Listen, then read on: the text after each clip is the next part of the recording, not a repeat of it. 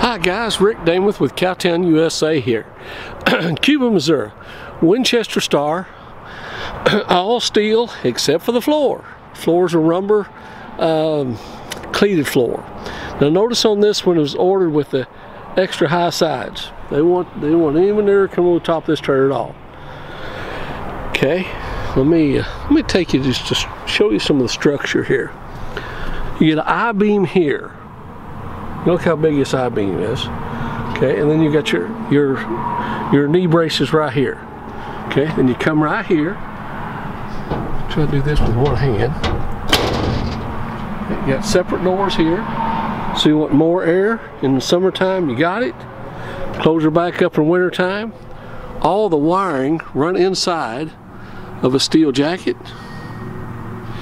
Okay, we'll take you underneath. And instead of having 2-inch angles here, you got 3-inch channel iron. And look at the structure of this trailer. 3x5 angle right here, 3 here, 5 up the side, completely welded. Let me show you that. A lot of these trailers are just one piece. This is not. This has structural iron on the bottom of it, wraps all the way around, and this is 11 gauge here. I mean, this is heavy. Even your brush fenders, they call it, but this is rolled metal. This is all one piece. Just rolls around. You can't roll iron. You can roll steel, but not iron.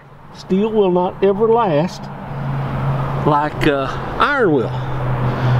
Okay, come right here. You have 2 uprights where your gates are at. You have a double locker here, here, and here, so it locks low and high. All spring latch too. All spring latch. Okay, there's your double locking up here. It's all slam center gate. All the spray on rubber on the walls, on the bottoms of your gates. Now this is put on before the trailer is even before the floor is put in. Look the size of your gates, the pipes. Let me back up here and give you a visual of this, so you can understand the kind of trailer, kind of quality that we're talking about in this trailer. Again, we talked about the double bows.